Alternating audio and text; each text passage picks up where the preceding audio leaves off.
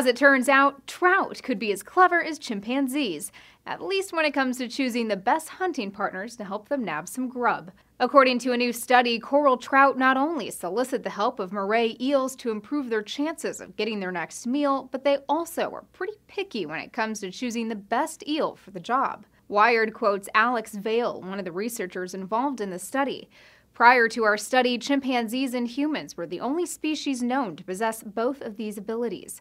I think the evidence is mounting that fish have more going on in their heads in terms of cognition than they've been given credit for. To investigate this behavior a little more closely, the researchers decided to mirror an experiment that was originally conducted on chimpanzees back in 2006. In that experiment, one chimp had to free another from a cage so they could both tug on a rope together and release food that couldn't be reached by just one chimp's efforts. The chimps were able to figure out when they needed help getting to the food and when they didn't, an assessment that until then was considered to be unique to humans. So in the adapted version of that chimp experiment, researchers placed coral trout in an aquarium containing a decoy moray eel and a frozen baitfish. Sometimes the researchers left the baitfish out in the open, and other times they hid it in a crevice.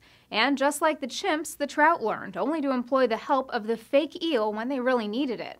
An evolutionary anthropologist who worked on the original chimpanzee study told Wired he thinks these new findings are exciting and that they challenge the idea that only animals that look like us can be smart. In fact, dozens of studies conducted over the years have found that fish are indeed intelligent. There's evidence that they can use tools and that they have impressive long-term memories and sophisticated social structures. But the study's authors say they still don't know exactly what's going on inside the trout's brains when they join forces with eels to get their fins on some food. They could be thinking along the same lines as us when we cooperate with other human beings, but it's possible they have a different thought process altogether. The study was published Tuesday in the journal Current Biology. For Newsy, I'm Elizabeth Hagedorn, multiple sources, a broader view.